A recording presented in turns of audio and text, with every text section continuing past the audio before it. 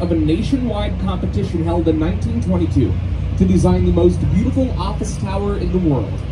The clear winner was Raymond Hood and John Howell's neo-Gothic design, based off of the Malines, otherwise called the Mechlin Cathedral in Belgium. It was an office tower until 2018, where it recently underwent a very controversial multi-million-dollar buyout to turn it from offices into condos. Those interior renovations set to be complete by 2022. Take a look over here on our right-hand side again. From our perspective, with the white sides and the black vertical line windows, that is the Aon Center. It is currently the 4th tallest building in the city, at 1,136 feet tall. That is 345 meters. Came up in 1973 as the Standard Oil Building and the tallest building in the world for about 8 months. Until the completion of the Sears Tower, now Willis Tower. Up there on the right, see up ahead, with the curving, undulating concrete floor slabs, and you also notice a water drop motif along the outside. We'll get another chance to see that here in just a sec. That is the Aqua Tower, designed in 2009 by Illinois-based architect Jeannie Gang.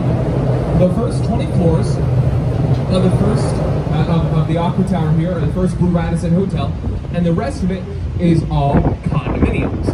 But at 859 feet, right here in Chicago, the Aqua Tower is the 2nd tallest building in the world, designed by a female principal architect. Now you might be wondering then, well, Alex, okay, where's the tallest building in the world designed by a female principal architect? And if you're wondering that, we'll be delighted to know that it's right next to us. Let's take a look. Up here on our right-hand side is Jeannie Gang's brand new tower, the Vista Tower, the newest addition to Chicago's iconic skyline. The Vista Tower is 4 massive interlocked towers, all going up to the tallest of 4. Interlocked means that it looks like multiple buildings, but it's actually just one cohesive structure. The tallest of the steps comes up to 1,198 feet, or 362 meters. If you take a look up towards the top, not quite the top, but towards the top, you're going to see a floor that looks much wider than all of the other floors, and then also without windows. That is the 83rd floor. It's called a blow-through floor. It's completely hollow. With the original design of the Vista Tower, they had a lot of problems with a lot of wind pressure building up around that 83rd floor. During their tests, what they decided to do, sounds strange, but it worked, is they took the 83rd floor, enlarged it, and then removed it from the tower, allowing all the wind building up with some...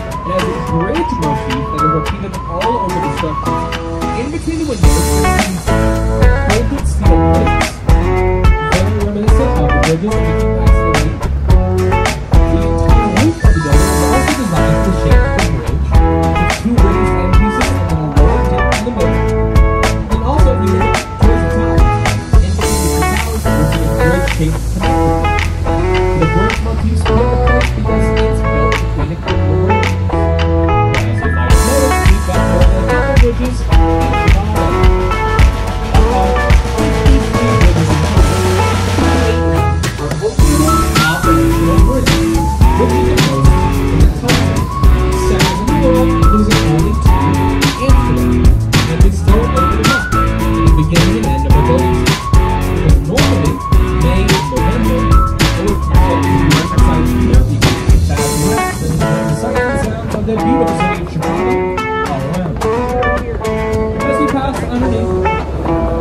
business.